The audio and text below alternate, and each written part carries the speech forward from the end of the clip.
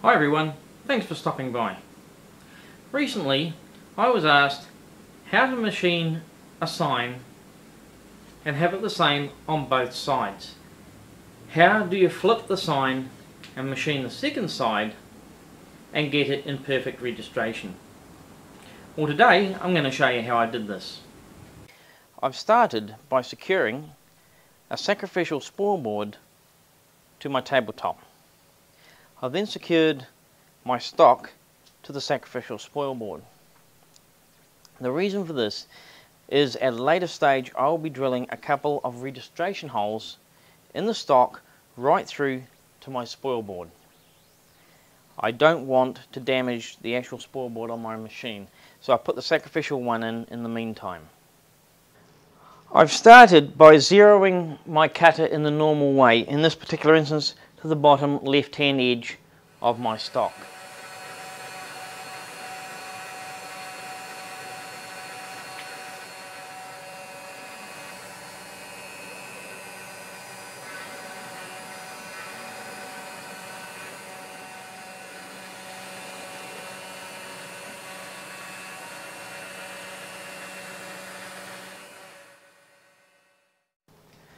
So here's the first side of the sign complete.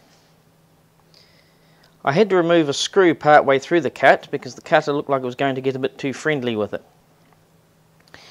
So next I need some method by which I can flip this sign and keep it perfectly registered with the other side. So the easiest way of doing that is to drill two holes, one about here-ish and one about here.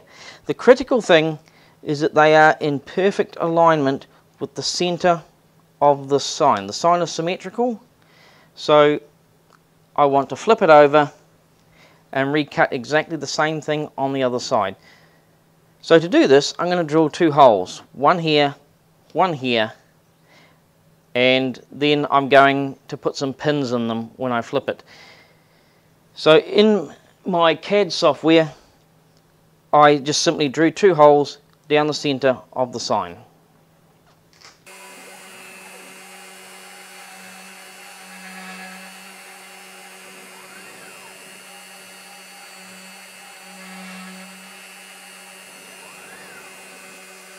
Okay, so I can now release the sign from my board,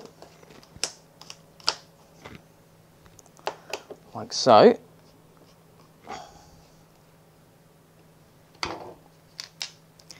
And it's ready for turning over. Because I've used this board before, there's actually already a series of holes in it, so I have to be careful to get the right holes in this one here. But there they are there. I've now flipped it over and I've got it lined up with the holes that I drilled before, which is these ones here.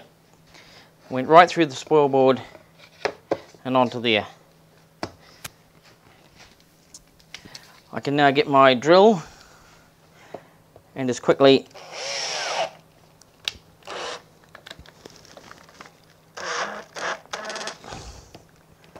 attach the board back down where it was.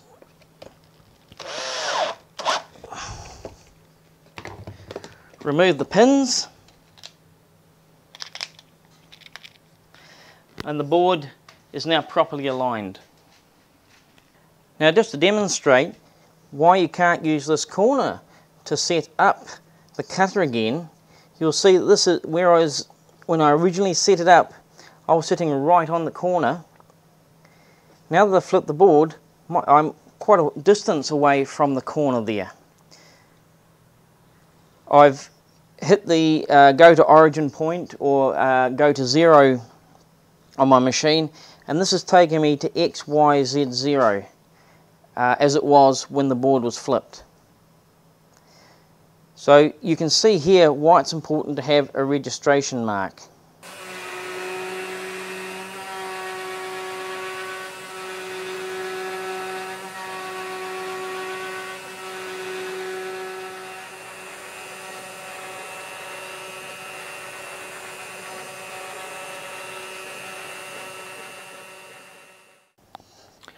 So here's my completed sign.